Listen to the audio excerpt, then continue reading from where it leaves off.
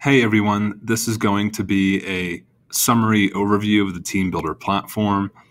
This overview is specific to trainers, gyms, and private facilities. There's also another video that's specific to team sports and sports organizations.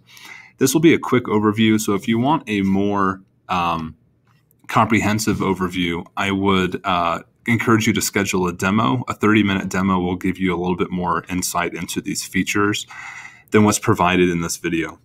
So whenever we do an overview of the platform, the first thing we go over is the exercise database under Coach Tools. So the database is a place where anyone can create any exercise and use their own video. So if I were to create a new exercise variation, I can go ahead and put the name in here. I can add the video link here, and then I could choose the tracking type and even categorize the exercise if I wanted to. Now, in addition to creating your own exercises, we do provide a database of 500 exercises and videos from our partner, Active Life. So talk to one of our salespeople about that database if you are on trial or if you are thinking about purchasing a subscription. The database is also broken up into different kinds of exercises. So for instance, lifts, speed, agility, quickness, and conditioning, circuits, so on and so on. Now, when we move on from the exercise database, we can talk about how we organize our clients or athletes into what we call calendars. So calendars are a way to give workouts to athletes. So we assign athletes or clients to these calendars. So for example, if I have something called hybrid clients, this means I'm putting them on different tracks. I can have a single calendar for that, and then I can also have sub-calendars underneath. So for instance, if I create training programs based on elite status, fit status, and healthy status, I can put my clients into one of these three calendars. If I build a training program for hybrid, that's going to go to everyone.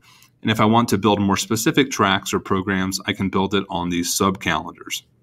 Now, what's not seen here is the third tier, and that's the individual tier. So I can actually create training programs that are one-on-one specific to the athlete or client as well. The last thing we'll cover as far as the starting steps to TeamBuildr is what we call manage users. So this is where we simply add athletes and clients, or we add other trainers and coaches. So adding clients or athletes is easy. I can type in first name, last name, email, and it will send them an invite to join the TeamBuildr account. I can also send out an easy join code, and this is a code that goes out to, I can send the code out to athletes and clients, and they can download the TeamBuildr app on their smartphone, and they can input the code and then sign themselves onto my account. So the code is given out by a coach or trainer on the TeamBuildr account. When it comes to coaches and trainers, we can add as many as we would like. There's no limit to how many coaches and trainers can be added to a TeamBuildr account. And we can also give coaches and trainers access to specific clients and athletes. So if you have a trainer who trains 10 people, I can give that trainer access to those 10 people and no one else. I can also limit their permissions to view certain features. So if I want someone to be able to program, but I do not want them to, for example, create new exercises or edit the exercise database, I can limit that for them as well. Now, once you do those three things, create exercises, create calendars, and add athletes and clients, then we can go to the calendar and we can begin programming. So programming starts by selecting a calendar to program for. In this case, I'll choose hybrid clients. And I can also click this button called Week View, which gives me this more open view of who to program for and when. So let's take February 23rd as an example. If I wanted to create a program for this day, I would just click Add Exercise. And then for that day, I could add a lift. I could add speed, agility, quickness, and conditioning. I could add a circuit. I can add what we call sports science questionnaires. So these are questionnaires that ask about sleep, nutrition, soreness, overall readiness, and overall wellness. I can also add a note, and I can add a warm-up. So a typical session might look something like this. If I wanted to add a coach note, I can say, today we're going to do a coach note, and I just want to explain that this is a speed strength day. No crushing loads, just move the bar fast. Okay, so that's my note. The next thing I'll do is I'll create a dynamic warm-up. So I'll say dynamic warm-up, and then I'll say this warm-up is 3 by 10, and we're going to do sit-ups, pull-ups, and 10-yard sprints. So this is not the best warm-up. I'm just giving an example. So let's say that's the warm-up for the day. And then let's say we're going to get into lifting. Okay, so now I want to add a lift and we want to get into back squat. So I'll choose back squat and we're going to do 3 sets of 5. I could also type in the letter C into the reps box and that gives me custom reps. So I can do 6, 4, 4. And then if I click this percentage icon, I can assign a percentage to each set as well. So if I do that, it's actually going to tell the client or athlete how much weight to lift based on their 1 rep max. And the 1 rep max is something that you can put in for the client or athlete, or it's something they can put in for themselves. We also have a formula that will create a 1 rep max based on training data. So if you use our formula, every session a client or athlete trains will update the training max to reflect their current strength level if they create a new max for themselves. If they don't, they just stay on the same max that they've been training on. So once I add that to the session, you can see I have a little bit of a session going here. And this, again, is for hybrid clients. Now, if I go to my sub calendars, say, for instance, Elite, I can see that they have the same workout because they inherit that from their parent calendar. Now, if my Elite clients need to do a little bit more volume, I can actually bump this up to 5. And I can say we're just going to keep going here with sets of 4, and we're going to get up to 82.5. All right.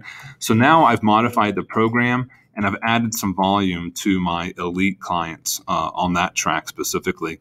And in the same vein, if I wanted to go to athlete calendars, this is that 3rd tier. So if I have that athlete who just needs a little bit more one-on-one programming, or if they're entirely one-on-one, then I can just write their program for them as an individual as opposed to putting them under some sort of group calendar. So that is how programming works. Now, when athletes train on TeamBuildr, they can access the program on their iOS or Android mobile app. So for instance, if they were to look at their app, they would be able to see their training program. They could fill in their numbers. They can view the video for a given exercise, and they can view their training history for a given exercise. If they add a note, they can also upload a video of themselves lifting. So if you want them to record the last set or the last couple sets, they can make that on video and they can upload it through TeamBuildr into the system. And once that takes place, then you can refer to the journal and view videos of any of your athletes. So if I'm looking at videos here, I can see here's someone who's doing some bench press and I want to see their video, and I see that okay, they're moving the bar, pretty quickly. So I'm going to write a note, a response, and I'll say, hey, great job on that. I feel like you can add a little bit more to your max, maybe 5 or 10 pounds, because I thought the bar moved pretty quickly. So this is one-on-one dialogue that you have with all your clients or athletes using video in TeamBuildr. Another way that we use TeamBuildr is through the team feed. So you can group your clients into groups and then they'll share their own team feed. And if that's the case, you can post pictures and videos in there. They can post pictures and videos in there. And then anytime they set a new max or a new PR, it's going to post into the team feed. So it kind of creates like a social media kind of Facebook feed environment within your program, within your practice. The next thing we'll talk about is the maxes and PRs page. This is where we can view any given athlete and we can view their maxes. So if I want to look at someone's back squat over time, these data points, again, are generated either by our 1 rep max formula or they're generated by the athlete or the coach typing in a 1 rep max for that exercise. And this is a way for you and the client or athlete to kind of visualize their strength progression over time. The next thing we'll look at is the leaderboard.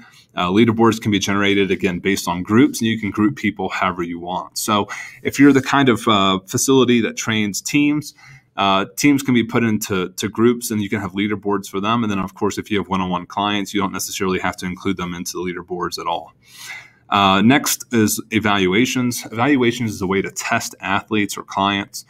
So, for instance, if you do something like a combine or a movement screen or something else, you can create that in TeamBuildr custom, and then you can select the athletes to test, and we'll give you this big input table. The benefit here is that we store their test data in chronological order. So for instance, if you test an athlete on a combine for 3 years, twice a year, and you run a report for that athlete, you can get 6 results in chronological order for their combine test results over time. Coming back to coach tools, we'll cover a few more things. Goal setting is the ability to set a goal for someone's body weight, a 1 rep max, or a specific time on an exercise like a 1 mile run. and then they'll get feedback as to how they're progressing against that goal. You can also set what we call dynamic goals, which is based on body weight. So if you want a certain group of clients or athletes to be able to back squat twice their body weight, you can put that multiple in. We'll take their body weight and calculate what their back squat should be, and then that will be their goal for that exercise. Documents and links is a way to share documents and links. It's kind of like Dropbox built into TeamBuildr. So if you have nutrition documents or other kinds of resources that you want to share specifically with athletes or clients, you can do that there. If you're interested in printing out workouts, we do create workout cards automatically based on the workouts that you build in TeamBuildr. Attendance taking is the ability to take attendance and report on it. And then finally, we get the reporting section. And we offer quite a few reports, so we'll cover just a few. For instance, if we take the all athletes and run a progress report, we can run it for this year, and we can say, show me how everyone's barbell back squat has improved over the course of the year. And then we can submit, and then we get a chart for everyone mapping out their barbell back squat over time. And we can do this with any exercise in our database as well. Another report we can run is the questionnaire report. So if we have a questionnaire that we run and we wanted to take a look at how people answer that questionnaire, if they fill in data, we can kind of get an idea of how they're sleeping, how sore they are, what the energy level is, and it's color-coded. And it's color-coded based on how you want the answers to result. So for instance, if you measure soreness on a scale from 1 to 5, and 1 to 2 is green and 4 to 5 is red, then you can tell us that, and then we'll show the colors in accordance with what you consider good or bad when it comes to questionnaires. We do have internal messaging as well. So if you want to send messages out, you can send a message to an individual, to a group of athletes or clients, or to everyone. And TeamBuildr messages show up as push notifications on the mobile app. So it shows up a little bit more prominently than a text or an email. And then since it's a push notification, you actually have the ability to schedule push notifications. So you can schedule them out ahead of time, and you can even set up recurring push notifications. So if you want a push notification with a message to show up every day at 6 a.m., Monday through Friday, you can set that up on a recurring basis, and we'll do that for you. Now, the last thing we'll cover is what we call the online payments portal. So as you take the time to write training programs within TeamBuildr, you can then take those training programs and give it a price and put it up for sale. And once you do that, we will give you a landing page that you can market. So if you take a program, put it for sale, give it a price on a monthly basis, then what we'll do is we will create a landing page that you can share, and the landing page will have a button that says buy now, and anyone can buy into your program online. And these folks don't count against your athlete count because they're actually paid for via commission. So TeamBuildr takes a 10% commission on any sale that you make, and that is how those folks are being paid for, as opposed to counting against your athlete count that you purchase with a TeamBuildr subscription.